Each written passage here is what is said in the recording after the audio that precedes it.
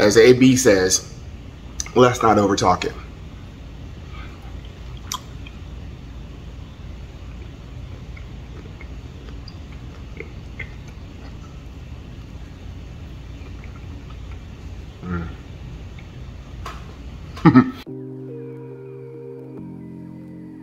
Welcome back to Kevin's Kitchen, everybody, and today we are making smothered pork chops. These are all the spices that you're going to need for your video. One of my favorite new dishes to make. A new twist. We're going to start off by adding our pork seasoning. And you want to definitely make sure you season generously on both sides of this. Why? Because you eat both sides. You need all that delicious goodness, you know? And we'll go with our Himalayan pink salt. Not too much, just enough. Let the spirit use you. Adding on our fresh cracked black peppercorns. Never too much pepper. Never.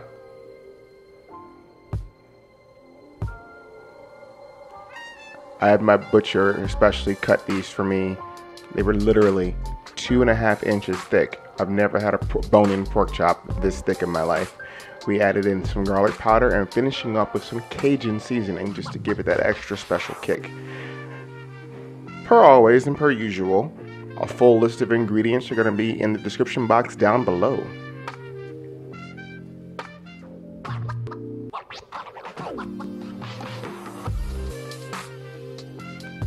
Alright, give her a little flip. There we go. Man, these are just absolutely beautiful. And just repeat the steps that you just did. Season, season, season. Oh, these are going to be heavenly. This video actually should have come out a while ago, but I have been very, very, very, very busy trying to film and create new content for you guys. And I really hope that you're enjoying everything that you see. I wholeheartedly appreciate everyone who is subscribing to these videos. Alrighty, you're going to render your fat cap off just a little bit and be generous with the oil in this pan. They might fall over on you, but you want to really render that side. See? Balance. They fall off. Hold it for as long as you possibly can. Get a good, beautiful crust on that, and then lay it on its side. And you're going to want to sear this in this pan undisturbed. Use a heavy bottom pan that's got great heat distribution and really sear this for about 3 to 4 minutes aside. You're looking for a beautiful golden crust. You'll know when you found it.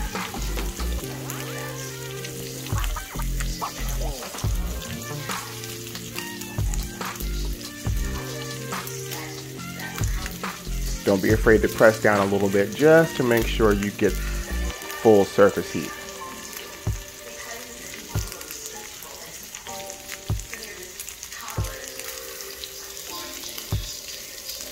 All the surface heat. This looks wonderful, and I think it's just about time that we check for our crust.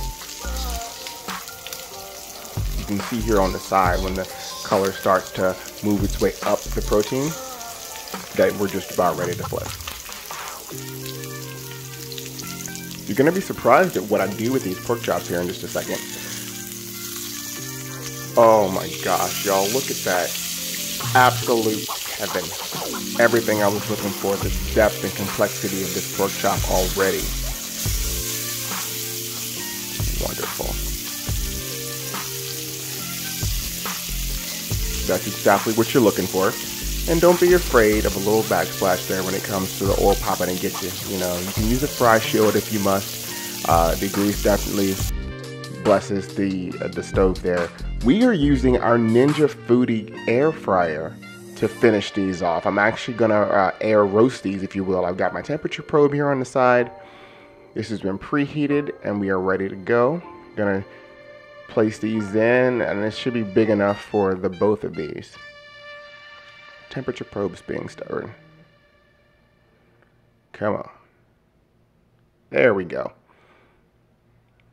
And you want to definitely roast these or air fry these to an internal temperature that's going to give you a perfect medium rare plus medium.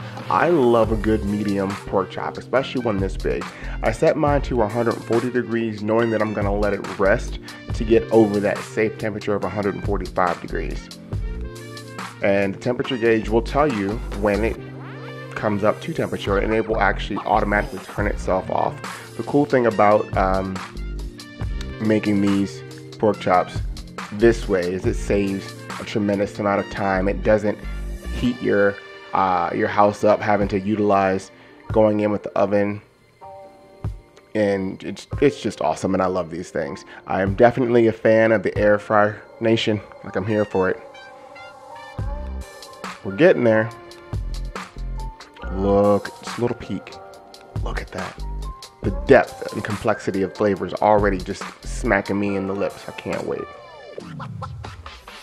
We have entered the safe zone of 140 degrees. We're going to leave this alone now and let it rest and let itself come up to temperature.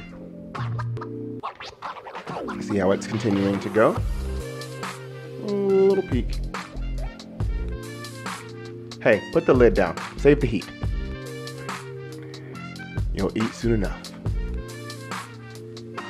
And here we have let it rest. We are over 145 degrees and we are ready to start plating.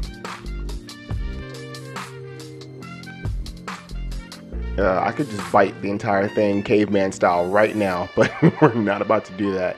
I made a little San Francisco treat, a little rice-a-roni homemade, because that video is going to come soon, and you'll be surprised at just how easy it is to make rice-a-roni.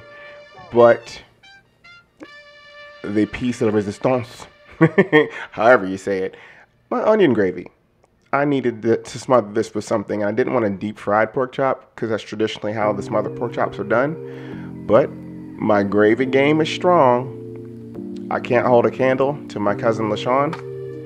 She is remarkable with the gravy, but I do all right. Oh, as Mr. Make It Happen would say, this classifies folks as some grade A quality food porn. Just saying. It's always that second scoop. Look at the onions. Look at it. Just drizzle on down. Come on, baby. Let's eat. Let's go. And let's have.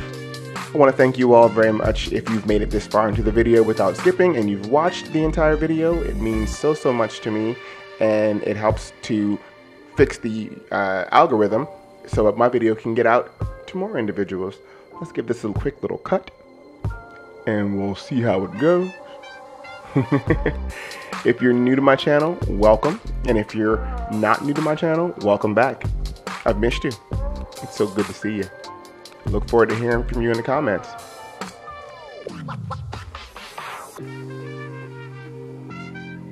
Y'all, look at the size of this pork chop first and foremost. Smothered. Thumbnail. But like, it's huge. Got a great deal, don't worry. And of course, I had to pair it with my homemade onion gravy. That recipe will be somewhere soon. And I just kind of felt a little San Francisco treat, a little rice-a-roni in my spirit. So I bought a box and made it. So, taste test. Look at this. Thick, juicy pork chop, perfect medium, 145 degrees. I let it rest for 10 minutes and as AB says, let's not over talk it.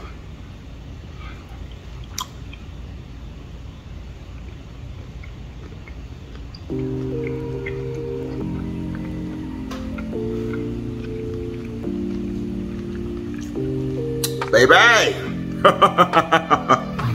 Oh, wow. Yep. I'm a keeper. Y'all already know what it is. I'll talk to you later. I can't even continue to speak, but I am going to continue to eat. And I'll see you next week.